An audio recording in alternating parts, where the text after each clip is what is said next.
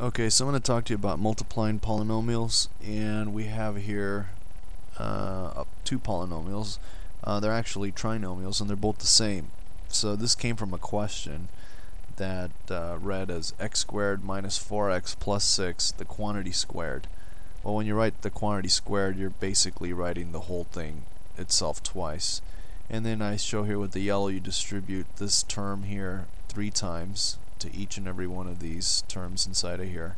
Then you do the same thing with the 4x, and you do the same thing with the 6. Alright, so let's do the first term here. So you have x squared, so that's going to be x squared times x squared is x to the 4th.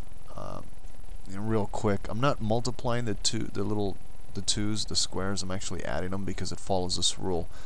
P to the m times p to the m is equal to p to the n plus m. Okay, that's a rule of exponents with like bases. So if when you have, these are the bases right here, the p's, and so when they're the same, you add exponents. Same base, add the exponents. Okay. So we have x to the 4th times negative 4x, that's negative 4x cubed. X to the 4th times 6 is, or x squared times 6 is a positive 6x squared. Then you do the same thing with the 4x here. So negative 4x times x squared is, I'm going to put this down in the x cubed column because my answer is 4x cubed. And 4x and negative 4x and negative 4x is positive 16x squared. And the 6 times, I'm sorry, then the 4x times the 6 is going to give me a negative 24x. And it just works out that they happen to have the same exponent here, and so I put everything in these columns. I'll do another example later on where they don't, but for right now, let's finish this one up. So we'll have 6x squared, so I'll go here, 6x squared. This will be negative 24x, and this will be a positive 36. Okay, so when we add across, add going down, we'll have x to the 4th, negative 8x cubed plus 38x squared minus 48x plus 36. And that's going to be a final answer.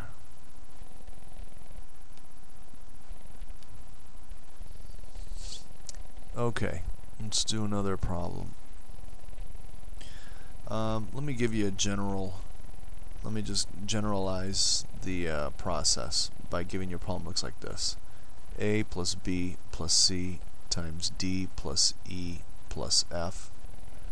Okay, that's a plus sign. So what you're going to do is do the same thing. You distribute this to here, that to here, and this to here. And you do the same with these. And do a different color here. Then the C goes here, here, and here. Okay. So your answer will look like this.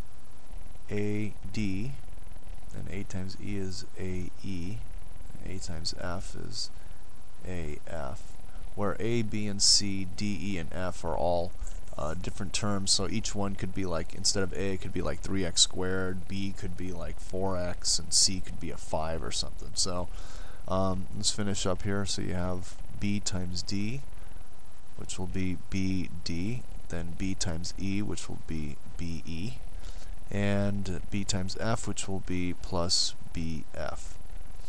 Then you have the C's. You'll have CD plus CE plus CF. And that would be, this would be a general form to all polynomials, well, at least trinomials for now. It could be more. It could be A plus B plus C plus D plus E plus F times, or just the whole thing squared.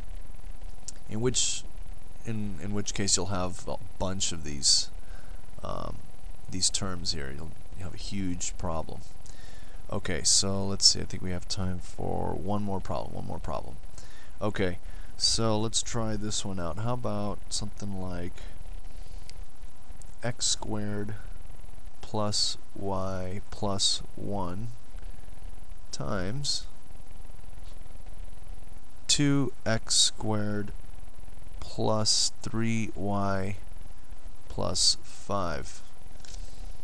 Okay, first term is going to be x squared times 2x squared is 2x to the 4th. X squared, let's do this. Next one is going to be plus 3x squared y. And the last one's going to be plus 5x squared.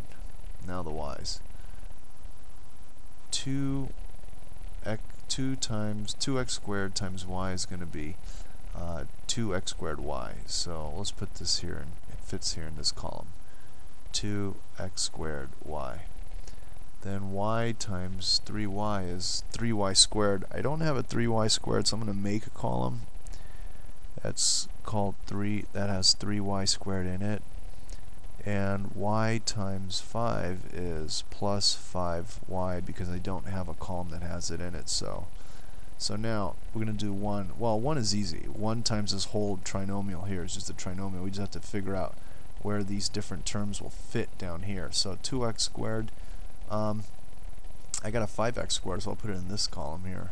So 2x squared. 3y, I got a 5 here, so let's put it in here. Plus 3y, and 5 times 1 is 5. I don't have a constant column, so we'll put it here, 5.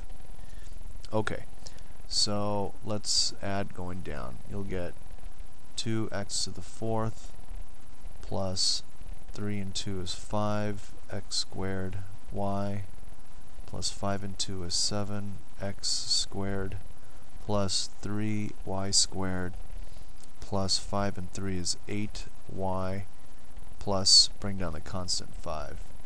And this would be a final answer.